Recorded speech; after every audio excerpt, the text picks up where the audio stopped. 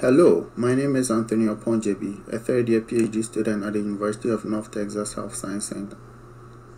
The food we eat affects the body in diverse ways, both positively as a requirement for normal bodily function and negatively as a factor for increasing risk of certain diseases. Fat foods as part of the essential nutrients have come under a lot of scrutiny because of a strong link with numerous diseases. In this video, I outline how routine intake of high-fat diet over long periods lead to changes in the gut microbiota, with a possible increase in the risk of stroke. Large intake of fat meals for a long time can cause an imbalance in the gut flora by altering the microbial diversity, most especially favoring the population of gram-negative bacteria.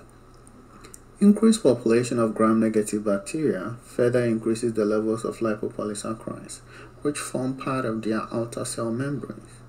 The presence of the lipopolysaccharides can cause dysfunction of the intestinal tight junctions, thereby increasing the permeability of the intestines to more lipopolysaccharides and other toxins. These toxins enter the bloodstream, where they act as pathogen-associated membrane patterns to activate immune cells, including macrophages, leading to chronic inflammatory state. This is characterized by increased nuclear factor kappa B signaling, persistent cytokine production, and macrophage accumulation. Under chronic inflammatory conditions, oxidative stress ensues, which promotes the formation of oxidized low-density lipoproteins. As oxidized low-density lipoproteins wander in the bloodstream, they adhere to one another into the walls of the vasculature, leading to the formation of atheromatous plaques both in the periphery and centrally. Blockade of a major artery like the middle cerebral artery by an atheroma formation reduces cerebral blood flow and subsequently cerebral ischemia. Under low oxygen and glucose concentration as a result of hypoperfusion to the neurons, the Na plus K plus ATPase, a transmembrane pump for maintenance of resting membrane potential of the neurons, fails, thereby causing membrane depolarization. This is followed by activation of voltage-gated NMDA and AMPA receptors to cause an avalanche of calcium ions into the cell, resulting in excitotoxicity.